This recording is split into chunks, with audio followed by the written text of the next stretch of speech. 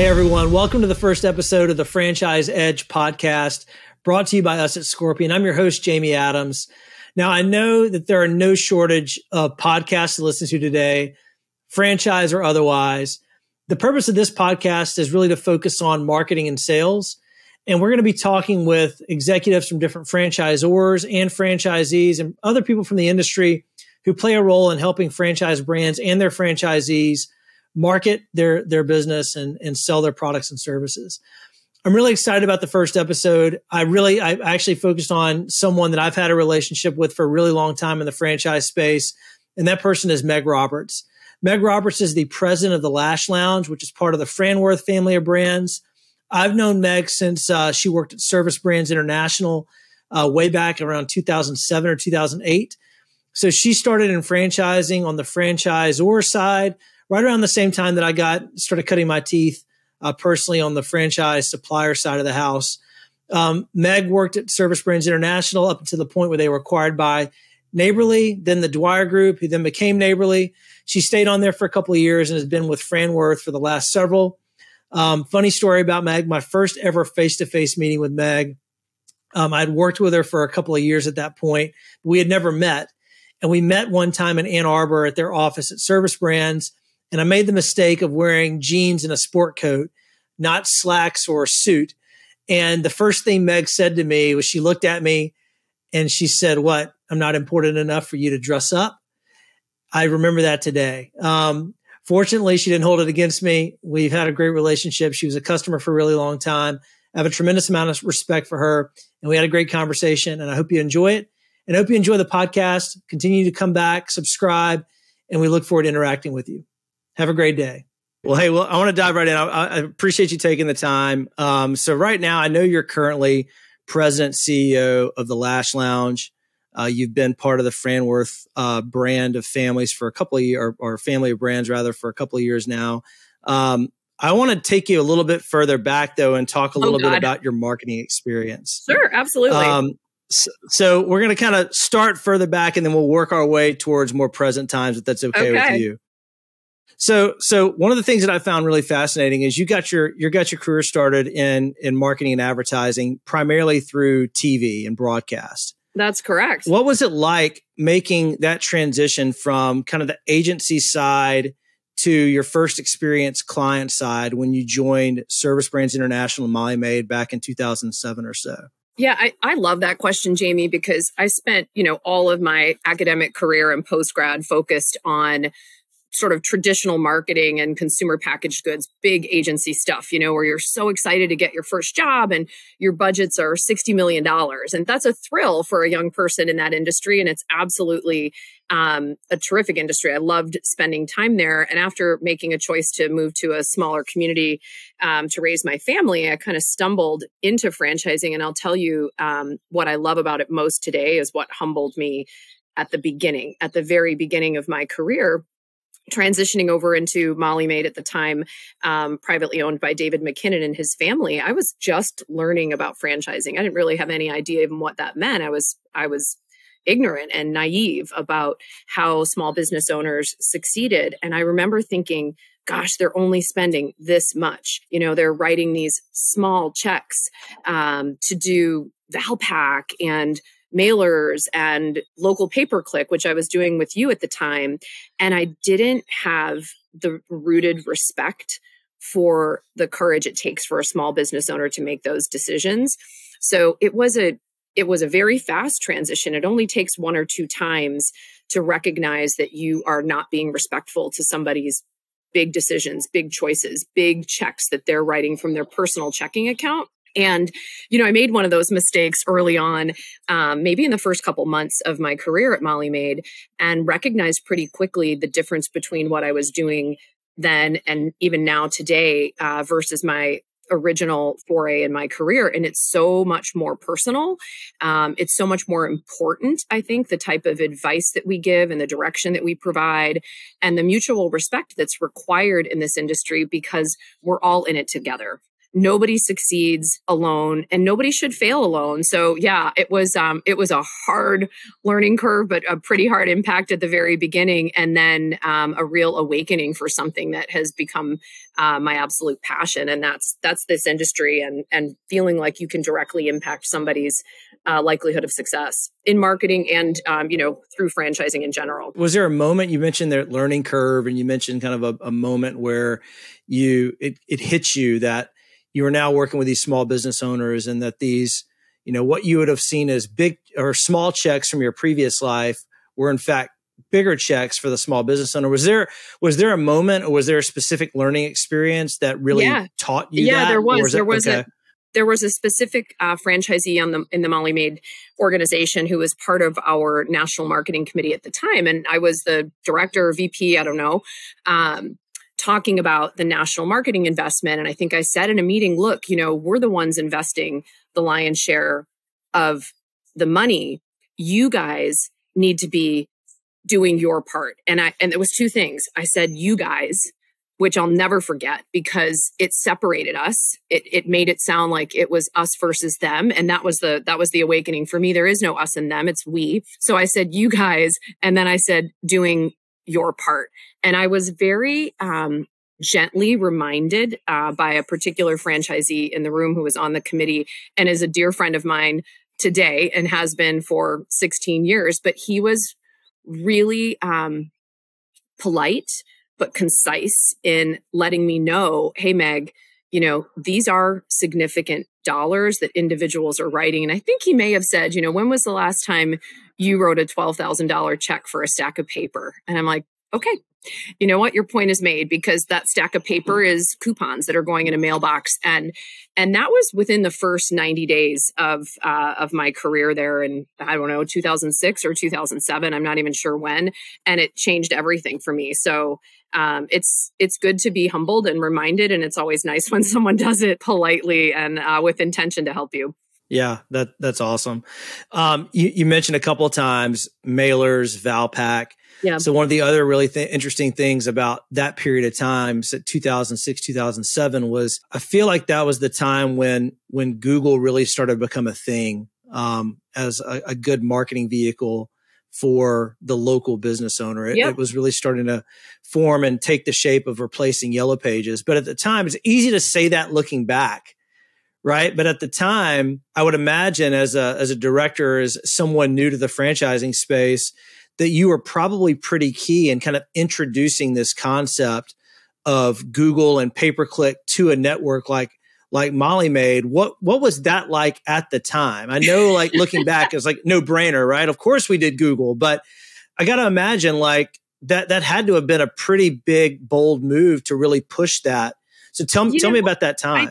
I think it was definitely a bold move. It was definitely one of those challenges that you run up against because you're trying to educate your partners in your community on the other avenues in which they need to invest. And they're already feeling this pressure of, hey, we're investing all this money in the things you've told us for the past 15 years. You just introduced this new thing that we don't understand.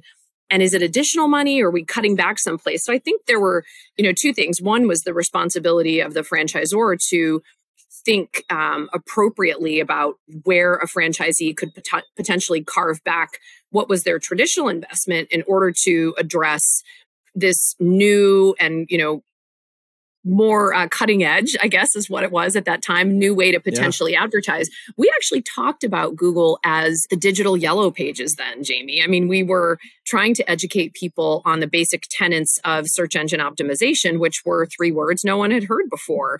So it was a heavy lift from an education standpoint, from an investment standpoint, and I think really importantly from a distinguishing the franchisor responsibility in creating the destination and the website and the user experience that would provide the avenue for the local franchisee to appropriately advertise. So all 3 of those things were really a challenge for us. The biggest win there was our association with a company you were with at the time as well, and that was Reach Local, because they provided the educational aspect that our franchisees needed so much at that time. And, a decade later, there are, of course, many great agencies and suppliers that provide that type of support to a local franchisee. So that was a big differentiator for us. I think we got ahead of that with the right support at the right time. Got it. Yeah, that makes a lot of sense. And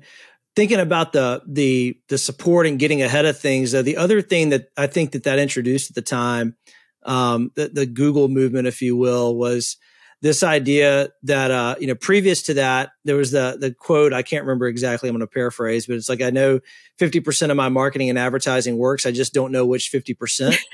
Yeah. And then with Google and some of the, tracking that agencies were able to bring into an advertising mechanism like that, all of a sudden you had a lot more visibility, at least on the Google side of, dollar in, dollar out. At least you had a sense of, how many people were clicking on your site and maybe calling the business or scheduling an appointment or trying to schedule an appointment online. How did that impact, all of a sudden, I know what this advertising is doing, but I'm not quite sure what Valpak or maybe what broadcast or other things are doing. How did you then kind of figure out how much money you should really lean in and spend on Google versus knowing that those other brand marketing and other kind of offline things were still valuable, but they just could be measured the same way? How did you approach those things? Yeah, I think that's a great question. I mean, I've had the luxury now of working across different verticals within franchising, so I can absolutely speak to there's a different mix, there's a different need based on the type of customer that you have. Obviously, in the beauty and wellness industry that I'm in today, we don't do discount couponing via mail. It's not where our audience is. We have to spend a lot of time, effort, energy, and money in social media because we're a very visual brand, right? Our beauty and wellness brands are all about kind of connecting with people's ethos and what they're into. In home services, it's quite a bit different, and understandably so. People are making decisions about the care of their home, whether it's plumbing, whether it's housekeeping, deck maintenance, et cetera. And they're looking for and expecting to see couponing as well. So how does that dovetail in with digital? The great thing, as you mentioned about digital, is it does give you more attribution, right? A franchisee was able to see, oh, okay, I saw this many clicks, I saw this many forms. That's a really good thing. And it's also challenging because the idea of, I don't know which 50% worked, there's actually something somewhat decent about that, because I think real marketers know that everything works together and that we're not looking for that single thread that gets everything done. Without social media, I don't believe that the Lash Lounge website would be as strong. Without direct mail couponing, I don't believe that the Molly Maid pay-per-click initiatives would have been as strong. So, I'm of course not writing the checks, but our job is to kind of balance and see when one starts to overtake the other, but not with the intention to eliminate one over the other. One other thing I want to make a point about, though, as far as attribution goes, that digital age really changed for us as marketers. I think it brought into perspective the idea that in marketing, the genesis is to drive the contact, is to create the person's interest, to pick up the phone, to key in a form, and to try to connect with that business. When you have attribution where you can listen to a call, as a franchisee, you now know I spent X amount of dollars to have Meg call my franchise. And when she called, the person answered and said, "Lash Lounge, how can I help you?" Well, that's not marketing, that's operations. Yeah. So it really created this visibility that both things have to work together, because I hate to see people waste marketing dollars that actually worked, but failed at the point of conversion. Yeah. Yeah, it's true. I mean, I think that's probably still one of the biggest challenges, even, absolutely. Here we are 15 years later from whenever Google and that kind of attribution and tracking became a thing. 15 years later, that's still the break point for a lot of the small business owners. Is they invest all this money, but then they just think about, that those tweaks that they can make for the people answering the phones or responding to a form and carrying through that experience to make sure that capitalizing on the investment that I'm making to get people to contact my business. So I'm glad you brought that up. I was going to ask about that. Yeah, it's the first human impression, right? I mean, what you do so expertly well, what Scorpion does in building great websites and creating that user experience, but if it doesn't connect with a good human experience, whether that's a call center or an expert, front desk concierge, someone who is engaging with the customer, then you really don't have the equation figured out. Yeah. Completely agree. And you mentioned something a couple minutes ago too. You talked about, how all great marketers know that everything works together, right? So back in the early Molly Mae days, you're doing direct mail, you're doing digital. You can track digital probably better than direct mail, but those things kind of play in hand. Then you mentioned today that with Lash Lounge, right? Like your website probably wouldn't get as much traffic as if it weren't for your social media presence. So again, bridging the gap between, 2007, the only real digital mechanism was Google. Yeah. And now you've got all of these other channels that you've got to have at least some type of perspective on at minimum. And then oftentimes an actual strategy on. So you've got all your social channels like Instagram and Facebook and TikTok and maybe Snapchat, if that's relevant to your business. You've got Google, which can't be ignored still, right? You've got email marketing, which is now a bigger thing. So how do you approach all of these different channels and where to spend time and money versus the ones that maybe you just don't have enough resource to really go deep in? How do you think about that today? Yeah, that's a great question, Jamie. I think, a franchisee should really be depending on their franchisor to be a great steward of their national ad fund. And not only to be a steward of the dollars, but to hire the right personnel, to hire the right expertise on the franchisor side to really decipher between what's necessary and needed and what's nice to have.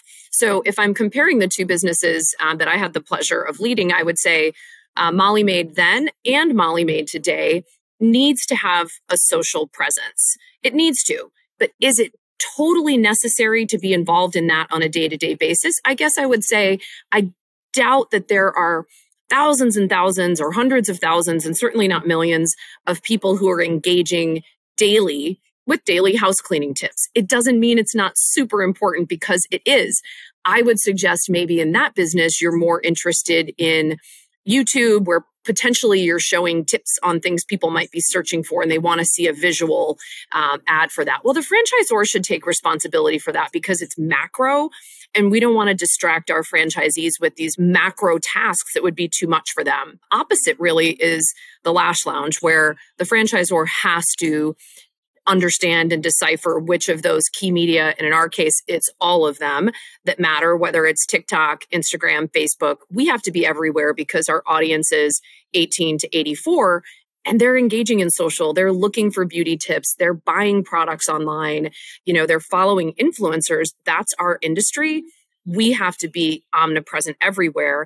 And our franchisees have to have a small part in that, but a measured part that makes it so that they can achieve an outcome without distracting themselves from the daily business. So we try to find partners that help franchisees augment what they can be doing online, but we try to carry the lion's share of the macro strategy there. You mentioned the NAF, and I would imagine, especially for a brand like the Lash Lounge, where you do really need to have a kind of a full funnel presence. You need to be, leveraging, things like social at the top of the funnel. And then you've got to have a presence in search, and you've got to make sure that your website's in good order so that when people find you there, they want to actually book an appointment and get drawn into one of your locations. But when it comes down to the NAF, how do you think about where to leverage those dollars?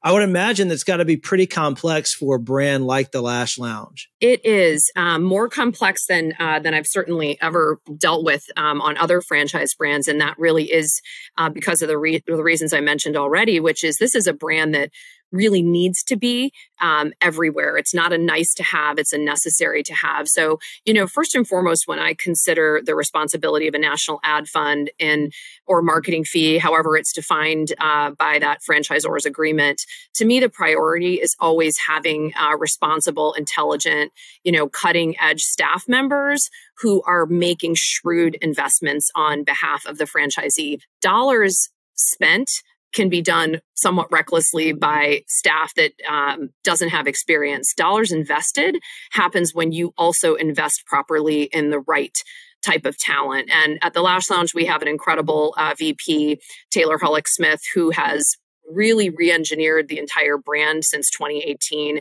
with a huge emphasis on how the brand looks and who we appeal to for a beauty and wellness brand, you have to constantly be demonstrating who you are and showing and, creating campaigns and beautiful Canva, Instagram, you name it. And she's way ahead on doing all of that at the same time, balancing, kind of what I consider the tech underbelly of all of the digital pieces with her teammates and Janae and Lauren and Katie and Lindsay and Olivia. She has a full scale team with people who have subject matter expertise in the core vertical. So to me, the investment in the dollars hinges on the investment in the right team. And we most certainly have done that. She continues to build a team with just exquisite expertise. Yeah, I'm glad you mentioned the team, because that's one area I wanted to pivot around, because you probably more than anybody that I know in franchising kind of exhibited this model of building and maintaining kind of a core team around you for a really long time, right? So you've got the two people that come to mind for me personally are Brandy Klustra and Megan Conway. Amen. And we all miss Leah, Stewart. I know that she took her career in a different direction, but that group of women, you guys have worked together for a really, really long time. How do you approach that? What are your thoughts on kind of having that core team that kind of moves together, travels together, stays together, over now, it seems like well over a decade. How do you think that plays into your ability to execute? Well, I'll tell you, the thing it plays into for me personally is a sense of community, and also a true admiration of the success that each one of those women has allowed me to have, and hopefully that I've helped them achieve as well. The core ethos of the women that I've worked with for almost 20 years now, many of them, is that we are all ambitious, but we are not competitive with one another. And that really changes your outlook on your professional development.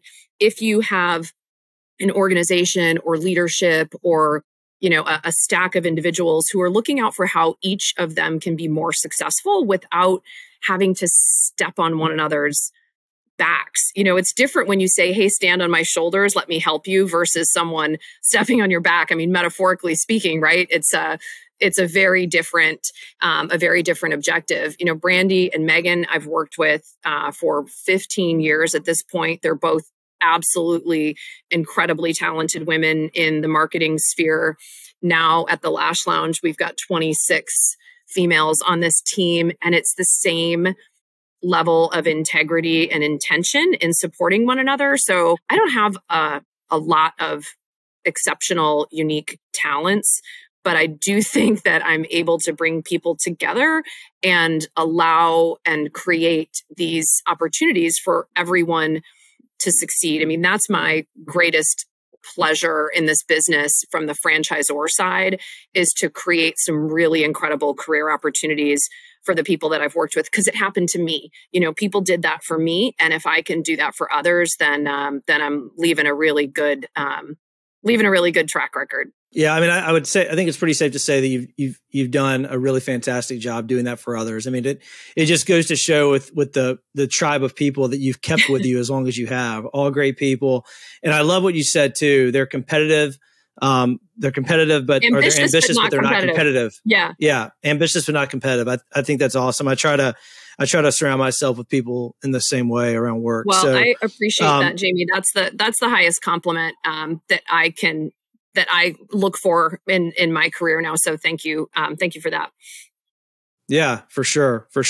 So, another thing you mentioned, in my extensive research that I was doing before this conversation, Meg, one of the things that you mentioned in another podcast was that the first thing that matters to you is the people on your team, employees and owners. And that always comes before how many franchisees do we have, right? How fast our brand has grown. But I would say that because you care about those things, those are the reasons that you guys have seen the growth that you've seen over the last couple of years, even through, the pandemic like COVID, which I'm sure that may have impacted your new store growth during that couple of years. But the fact that you were able to, I think I read where you opened 100 stores in under 2 years. And then, you had to basically close 100 stores in 2 years briefly during COVID. Close 100 but stores in like 2 days. Yeah, 2 days. That was it. 2 days. Sorry. Open them in 2 years, close them in 2 days. Close them in 2 days. Yeah, like everybody else. Crazy times. But let's skip that part because everybody talks about COVID and I don't really want to go back there. Let's skip over that. But I do want to talk briefly about how you think, marketing plays a role in franchise development and franchise sales. Surely at a brand like Lash Lounge, right? Part of what they are truly buying is that brand experience, right? You said it's a necessity product, not a need product. So how do you feel like, the brand and just specific marketing within kind of the franchise development, franchise sales arena has played a role in the growth of the brand? Yeah, I love that question because I think we've evolved quite a bit in the last, I'll call it almost 5 years that I've been with the brand at this point.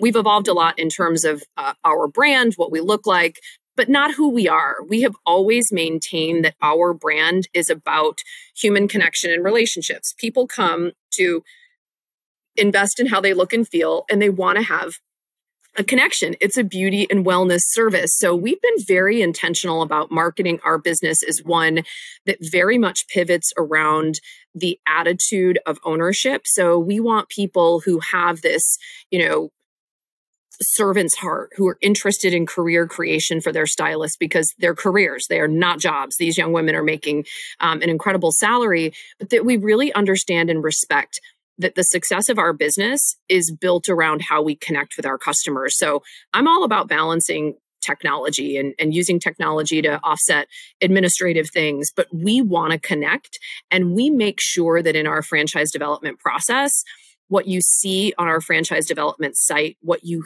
hear from our franchisees, what you experience as someone who is going through our franchise development process is extremely personal. Like, I'm going to come pick you up in my car in the morning and I'm going to bring you over to the office, and there is no time with the CEO. We don't consider ourselves so special that we aren't getting right down with our franchisees to help them understand that the relationship, which is going to begin with us, has to transcend and work in your salon.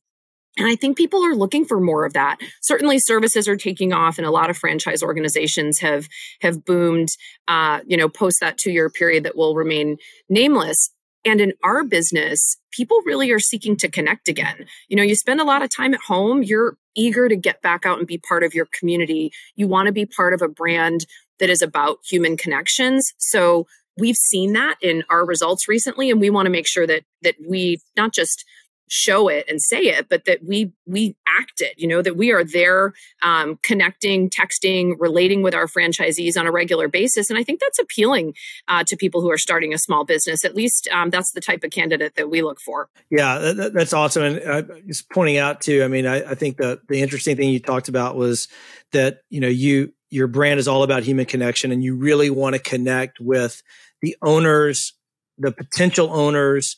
So I think it goes back to like, when you think about marketing from a franchise development perspective, yeah, you can invest in making people aware of the opportunity through maybe your franchise development website. But the moment that they choose to actually contact and reach out and want to talk to one of the franchise development reps or franchise salespeople, you have to really enter in, just like the small business answering the phone, right? You got to enter into creating that experience that you want your owners to have and to think about when they're maybe comparing, do I want to buy into this opportunity versus maybe another concept? Yeah, I couldn't agree more. You get that operational. We can't ask our franchisees to do something that we're not doing ourselves, because at the end of the day, we're a small business too. We're a small franchisor at this point. I have, big dreams of where we're going to go, but we're small. And no matter how big we get, we should not remove that personal aspect. So I have a personal phone call with every franchisee candidate before they come to Discovery Day, not because I'm vetting them, but because I want them to vet me. If they aren't connecting with what I see for the company, then I'm not right for them. Like, this is their choice as much as it is mine. So I make an hour and a half in my schedule for any and all candidates. And it's not as though I have that time, but I find it because it's really important to people who are making a big investment like that. So that's our way of differentiating between the automation in FranDev, and we can chat them back and we can send them through our process. But honestly, ours is a business that requires human connection. So we sure as heck better be willing to make it if we expect that from people who are going to participate. Yeah. Amen. Amen. So I got a couple more questions. And then I'm going to let you get back to enjoying the beautiful weather and the birds. Yeah, I'm going to have like a sunburn on the bottom part of my face I can see. I'm trying to like dodge and get into the shade here, but I need to be able to see the screen at the same time. So I'll blame a tan chin on you. Okay, I'll take it. I'll take it. Okay, so you guys are obviously part of Franworth. Yep. So it's a platform of companies. Just interested in how you think about marketing as a shared service across your different brands. Like, how do you think about, or how do you all organize maybe the shared services components of marketing versus the resources that are dedicated to a specific brand? How do you all approach that? Yeah, so that's a great question, Jamie. It's always a good opportunity to kind of explain the nature of how Franworth works in partnering with brands to accelerate their growth. And brands have different life stages, right? If they're in the early stage, they need a lot more support in those cross-functional departments like marketing, like franchise development, operations, et cetera. As the brand grows, using Lash Lounge as an example, the brand needs to start to invest in its own staff, which we've obviously done. And I've talked a little bit about the marketing department within the Lash Lounge specifically. But our newer brands within the beauty division, which is a newly formed division within Franworth, I'm really excited about leading as the CEO. We have 2 additional brands, Scoa Facials and Sugaring LA, which is an alternative hair removal, all natural franchise out of Southern California. When you look at all 3 of those brands and you recognize, not only do we have the same consumer in mind, but more often than not, we're probably going to have the same type of franchise candidate who's considering buying. So we'll start to stack our internal franchise experts, Brandy and Megan, whom you mentioned earlier, the CMO and VP of Digital at Franworth, are going to start leaning in quite heavily on the franchise development aspect of those 2 newer brands, because we see a lot of opportunity to kind of beg, borrow, and lever some of the things we've done on Lash Lounge to gather more attention. And as those brands grow, not just in awarding, but obviously in opening, I think we're going to find a lot more synergies in the ways in which we approach marketing, and potentially, Jamie, even with the partners that we work with. We love to explore and make sure that we're kind of checking out different agencies and different avenues. But there's also something to be said from a division standpoint for me and the team to have a few very reliable partners who help us execute with excellence in marketing and social and pay-per-click. So I foresee some shifting and some growing and some real potential ahead for the Franworth Beauty division. Yeah, that's awesome. And I love how you talk about just the different life cycles of brands and where they are in their growth really kind of dictates, how many staff that are going to have dedicated to them versus maybe shared resources. And I'm not, I know you, as the sales guy here, Meg, you're trying to bait me into throwing my name in the hat, but I'm not going to do it. I'm going to keep it. I'm going to keep this about you. So, one or two more questions. You've got audiences to get through, and you know who they are. You mentioned them all by name today, so we're always exploring. But I think this is an important point, Jamie. Obviously, you and I have worked together for over a decade now. I know what the capabilities are of your agency and what the integrity is of the organizations you worked for and work with today. And if there are other marketers listening to this podcast, I would say, you really want to make sure that you put together a proper RFP, a proper project scope, and that you explore that with a couple of different agencies, because you and I both know there are bad actors in this industry and there are good actors, meaning not all agencies are created equal. And there's so many good ones, but you got to do your homework to be a good steward of those ad funds that are so precious to your franchisees. So of course I put Scorpion in that good actor crew, but want people to certainly do their homework.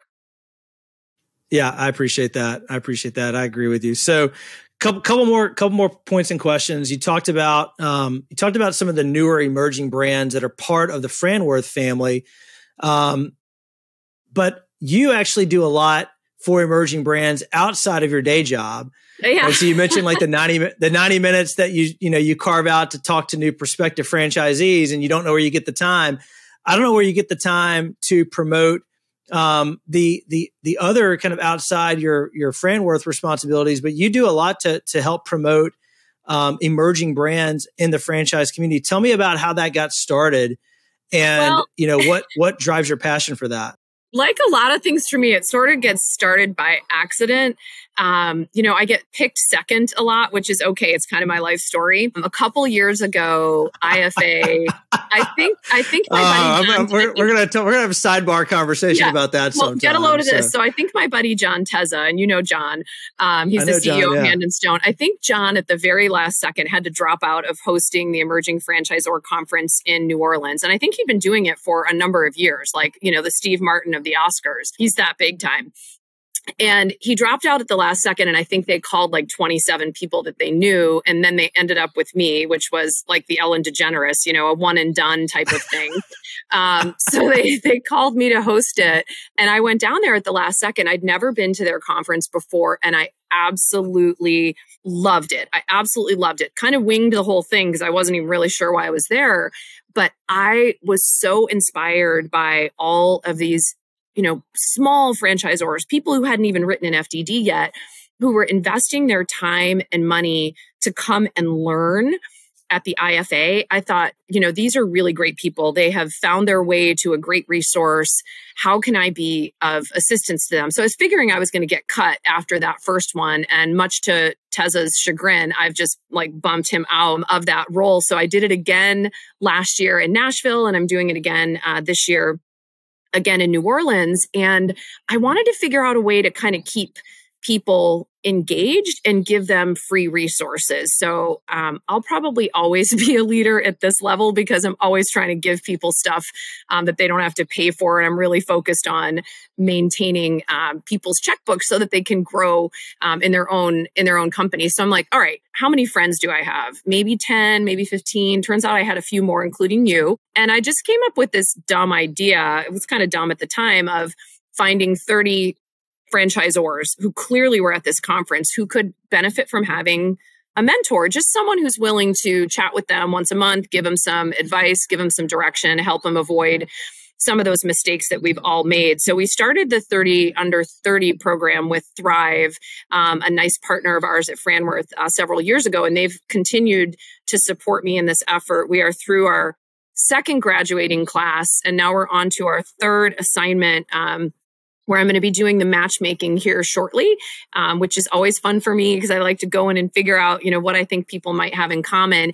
And we're formalizing it a little bit this year. That doesn't mean there's any fee. It's always going to be free, but helping the mentors have a little bit more of a rounded out schedule, once per month, couple of topics to cover. But it's been really awesome, Jamie, to hear from these emerging franchisors, the amount of guidance and advice and moral support and just education that's been provided by people like you, by, Shane Evans, Sally Fasinelli, you name it. I just levered the friends who've been kind enough to me in this industry to help others. So where do I find the time? I have no idea, but it just doesn't matter. You make it work because it's going to help somebody else. Yeah. Well, I mean, I think it just goes to show what an advocate you are of franchising in general. And that's just one of the many ways that you demonstrate that. I have one more question around emerging franchises, because I would say if there's one audience that we get a lot of interest from at Scorpion, it is from emerging franchises. And I think it's because they realize, probably through talking to people like you, the importance of getting marketing right early on. Yeah. Because if you wait and do it later, it's kind of hard to wrangle in. Yes. So I want to just ask, this is more of a tactical question, I guess, but if there were advice that you could give an emerging brand as it relates to their FDD and things that they may want to call out, like investments that they want to make sure that their franchisees are officially carving out money for, it could be, technology fees for digital marketing infrastructure like websites and things of that nature, or reputation management tools. It could be, minimums that they're required to spend in local marketing of some sort. knowing what you know today, if you were starting a brand, how would you think about some of the components of the FDD in order to set the franchisees up for success as you scale the business? That is such a great question. Gosh, if I could start an FDD from scratch, what would it look like?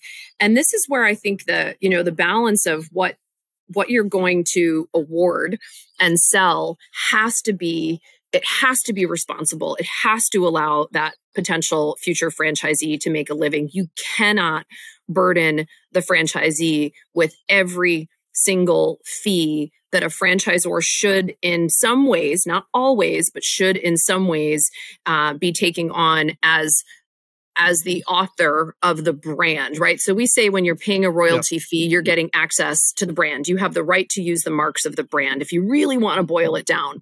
So that's a really important word. The franchisor should be making sure that the brand works, that the brand is connecting. And that means using those national ad fees to do things like, maintaining and building that core website, maintaining and building those core brand assets so that a franchisee can say and feel confident in the destination or the creation of the things they're going to put in the field.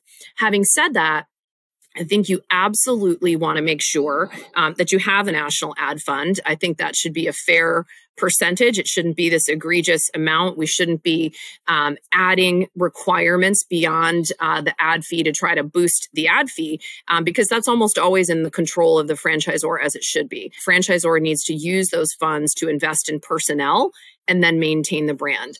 The franchisee themselves needs to have a minimum local marketing spend. What that should be is really up to each franchisor, depending on what the key investments are. I can't imagine a monthly spend in any brand across any industry that could be less than $1,500 a month, because honestly, 2/3 of that is going to be gobbled up with your local digital presence.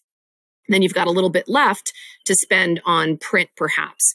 I am a believer that technology fees today are no longer just your point of sale system. I think historically, an FDD from 10 years ago, we think tech fee is just my scheduling system. It's my operating software. But your operating software is bigger than that now. Your operating software is your reputation management. Your operating software is perhaps a microsite fee to maintain and host that site within the franchise domain, because things get so much more proliferated as a brand grows and as a franchisee's tentacles in those areas grow as well. So I'm not a big person for nickel and diming and overfeeing franchisees, but I think clarity is key. And I think that we want to make sure we have reasonable NAF, reasonable monthly that you're tracking, because it's one thing to say it, but if we aren't actually checking to see if people are spending it, it may not be happening.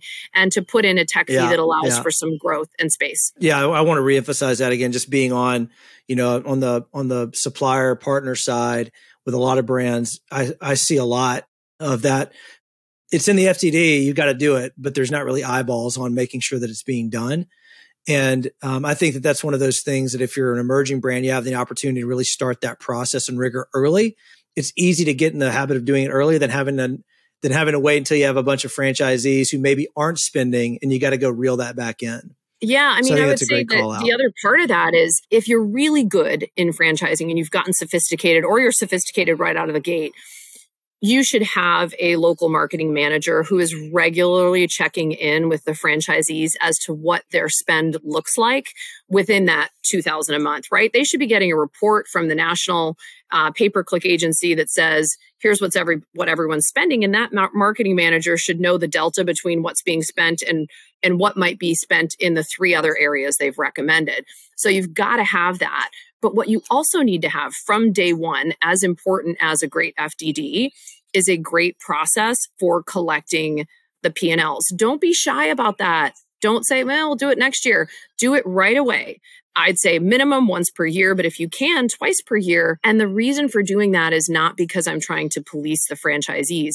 The more data we get, the more we can compare the successful and the less successful franchisees and look at their P&L comparison, and then you give that information back to the franchisees. You can say, hey, the franchisees in the top quartile are spending on average $2,500 per month in local marketing, and they're performing 30% better. Okay, that is inspiring to a franchisee to consider investing more versus being told to spend more. There's a big difference in how we can influence people's decisions versus insist on their actions. I love that. I love that.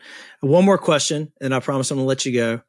I'm going to make you think on your feet a little bit here, though. Oh, Lord. So you've said before, and again, this is, I think I read an article that you were interviewed in, or maybe that was a podcast, but I wrote it down.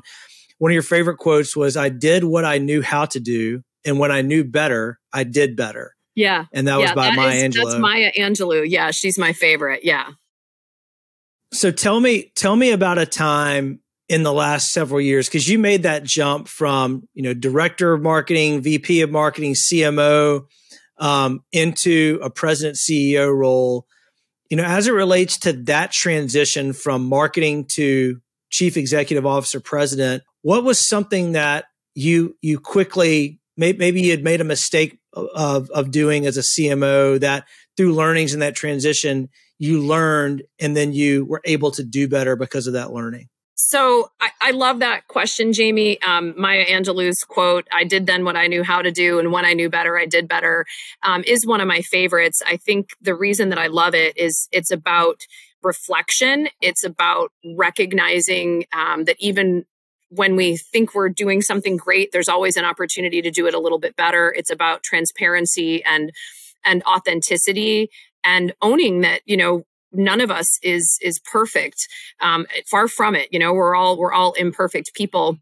I think for me, the biggest reflection on that quote is the last couple of years with my executive team. I maybe took for granted that communication is something that I've often been told that I'm good at.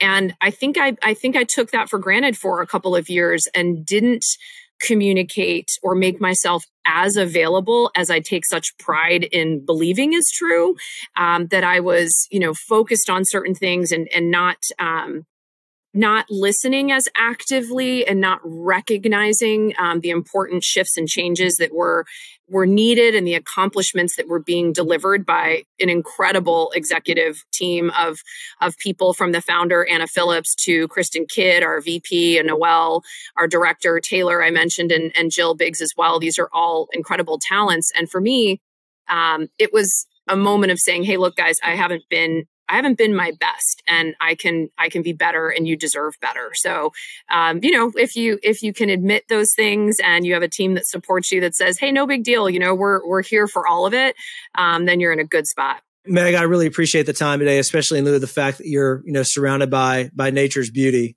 So thanks for carving out some time and having this conversation today. My pleasure. It was really great to talk about some things I haven't spoken about in a long time. So I appreciate you, Jamie, appreciate the friendship. And I'm looking forward to this podcast taking off. This is your first episode? This will be my first episode. I'm pretty excited about it. So I feel so special. Right. Maybe I'll get asked back again one day. We'll see. So you're me. You're definitely going to do that. No, thanks, Meg. We'll talk soon. Have a great week. You too.